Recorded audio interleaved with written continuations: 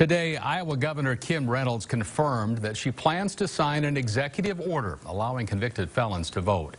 That move comes after Senate Republicans couldn't come to a consensus regarding language in a bill during the just completed 2020 session. KCAU-9 reporter Lydia Vasquez shares how local activists are expressing disappointment and why one Siouxland lawmaker says he just couldn't get behind the measure. That's our top story tonight at 6.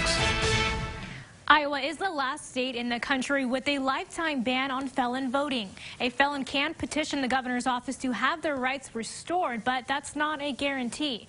Local activists I spoke with say they're disappointed in the Iowa legislators' decision to drop a bill that returns voting rights to felons.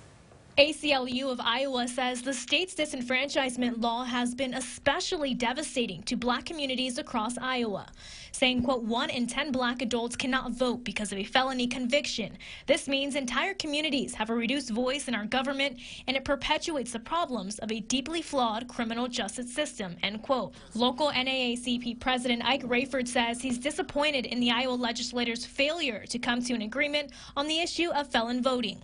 When you commit a crime, you owe a debt to society. And we get that, and we all recognize it, and we accept that. When you've paid your debt to society, there should be a pathway to becoming a citizen again. Rayford says current felon voting laws limits African-American voices in Iowa. You're talking about the community and making change.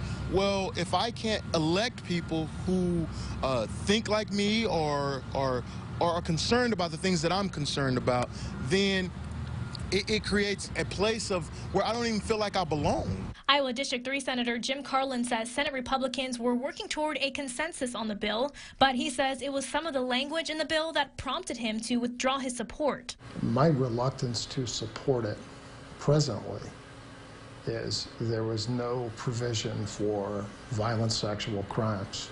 Somebody who does that could get their voting rights back, and that's just not something I could support. Carlin says he understands the importance of restoring a convicted felon's right to vote, but would have liked more time to fine-tune the way the bill was written. Carlin says the bill was still on the legislative table when Governor Reynolds announced that she would put forth an executive order. Lydia Vasquez, KCAU 9 News.